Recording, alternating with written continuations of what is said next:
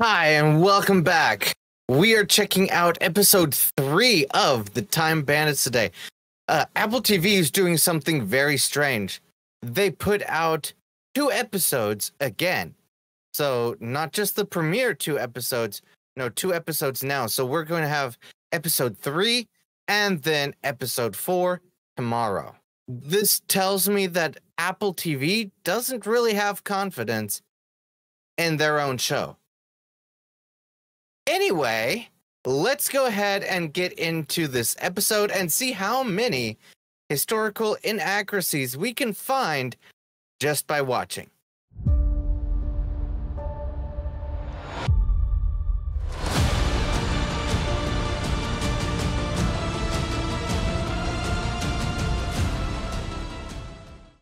So the sister is back and now realizes that nobody's there, and there's glass and the door is broken. She's very bright, this one. Oh, it gets so much better. She thinks this is a joke and just goes, ugh, and turns on the robot to, the rumble robot or whatever it's called.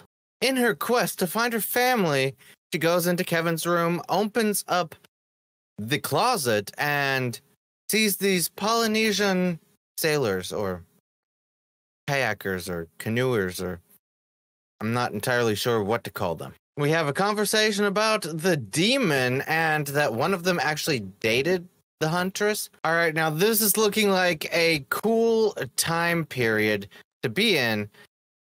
Those look like they're supposed to be dinosaur eggs. Now, yeah, he's superhuman. That's fine. As critical as I have been of this entire show, I have to say, that creature that they created looks freaking awesome. They left that period pretty quickly, and now looks like they are in the Middle Ages, which, I mean, that is the title of this episode, medieval, so makes sense. Now, in the original, they went to the Middle Ages and met Robin Hood. Will we meet Robin Hood again, or is it going to be Lady Marian? We'll see. Today, it may seem like I'm giving this show a lot more praise than what I have been. The jokes, they aren't landing.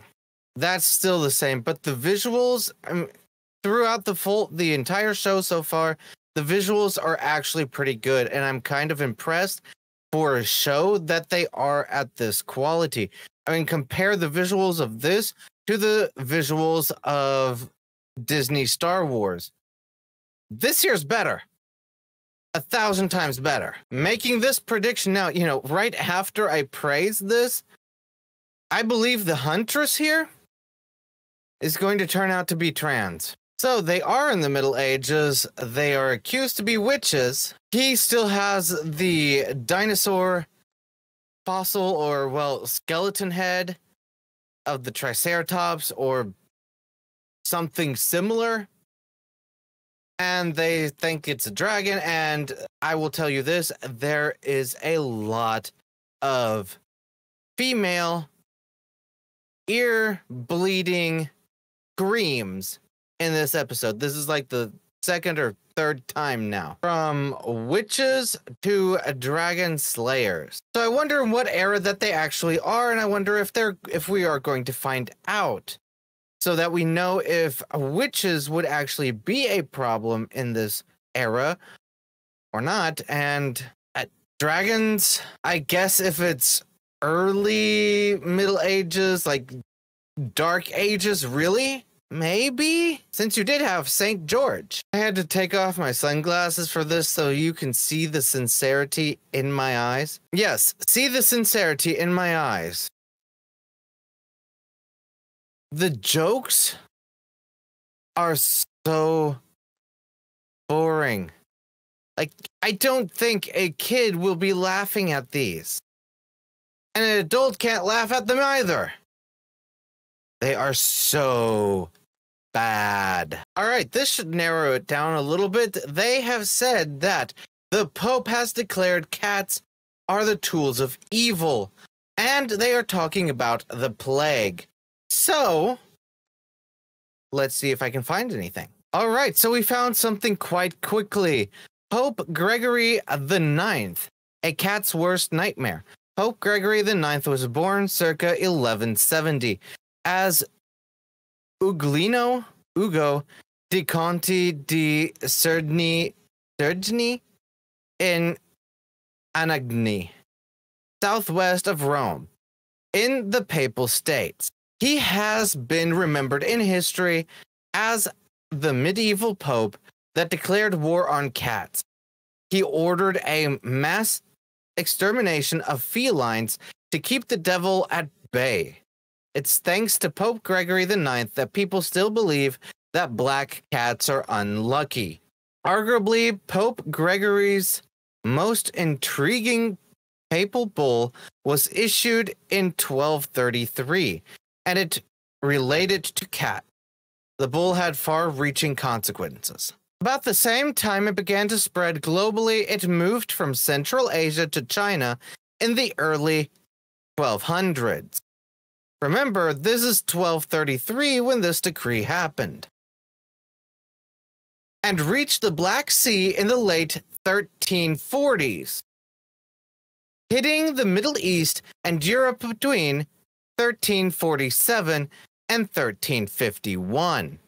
The Black Death had aftershocks still felt in the early 1700s.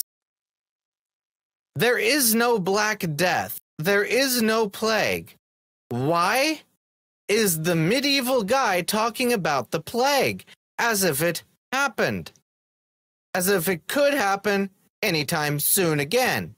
I guess that's the next topic we're going to be talking about once I get everything ready over on the other channel. The town mayor, whatever he is, wants the dragon slayers to take care of a problem that they have, and before they even hear him out what it is, they agree to it because, you know, dragons aren't real.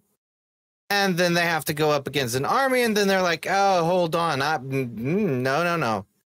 And now the town folks are back to, well, if you aren't the dragon slayers, you must be witches. So here is a little snippet. Witch hunts and accusations of witchcraft began in the early 15th century and lasted approximately 300 years. They were more numerous in France than in other European countries or kingdoms.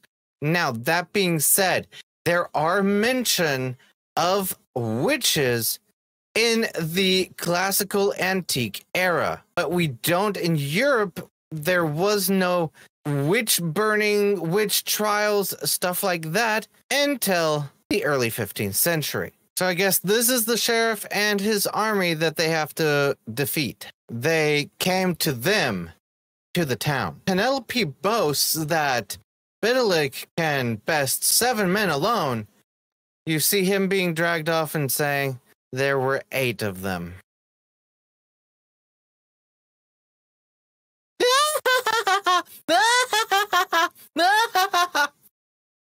I'm sorry, I just wanted to see if I could laugh at this. I can't. That felt so wrong. Sounded wrong, too. Oh, God. So they keep talking about the sheriff. So far, I couldn't figure out which sheriff they are talking about. If they are talking about the sheriff of Nottingham, the famous one, like with Robin Hood, King John, King Richard the Lionhearted. We are talking about that particular sheriff. We're way off on the time frame here because it doesn't fit together with the Pope calling for the extermination of the cats, which would have been like 20 years after the Sheriff of Nottingham, the famous one that we would know. The Great Sheriff of Nottingham. Yes. So I guess now the sister is searching for her parents and possibly maybe Kevin, and is following in the footsteps of the Time Bandits. She's now with Madame Shang. She is claiming that they claim that she is a witch. And Kevin asks if witches don't get burned. In this instance, the witch says that she doesn't because she's there to heal the wards. Witches weren't burnt yet. They're like, 200 years too early. So while they are getting prepared to be burned at the stake for witchcraft, which doesn't make sense, the other three are going to go and try to get to the Huns and bring the Hun army to defeat the sheriff. Not to be mean, but the guy on your right, laughing a lot. He reminds me of a friend of mine. Marco, you know who. A female soldier in 1200s. I'm going to say 1200s because it doesn't make sense. This doesn't make sense. I know that she looks very manly. She still wouldn't be in a soldier's uniform. Very historical. These jokes just fell so flat. So Kevin and the others convinced the soldiers that if nobody tortures each other there, because that's the whole system, I guess, number one, if he doesn't decide to burn these people, he's going to be tortured by one guy, and if he doesn't decide to torture the first guy, there's other two who are going to torture him, and it's a whole system. And they talked about, if everyone decides not to torture each other, the power lies with them and not with the sheriff.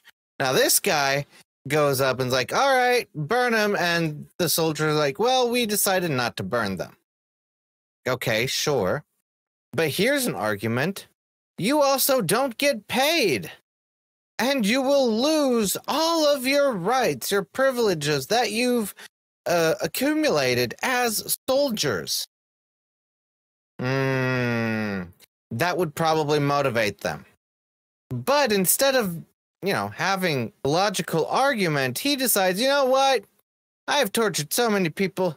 I don't feel like it. Nobody can torture me because the sheriff himself, he's not going to torture me. Can someone bring up the fact that you also won't get paid? This is what the sheriff is doing. Kevin is trying to convince or teach the peasants of the 1200s that dragons don't exist. They are dinosaurs and they lived a long time ago.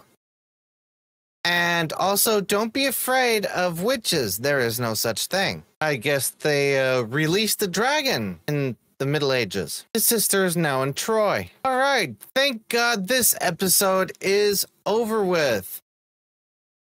There was so much wrong. I can make a story about Pope Gregory the Ninth. I can make a story about the Black Death. I can make a story about the Sheriff of Nottingham, adding in Richard the Lionhearted, King John, Robin Hood, probably a few more if I wanted to. I can make a video about witch burnings. So there is quite a bit to get into once I get everything set up and actually start doing my documentary. I've started work on it. I've got an intro basically almost finished. Maybe still has a little bit of fixes, but it's getting there. But it's getting there. Anyway, thank you for stopping by. If you enjoyed this video, please smash a like button. And if you didn't like it, give me a thumbs down, whatever floats your boat. Leave a comment down below what you thought of this episode, and if you are looking forward to me doing videos about the actual history and not just leaving you dumbfounded by whatever the show decides is historic. Anyway, thank you for stopping by. Until next time, take care.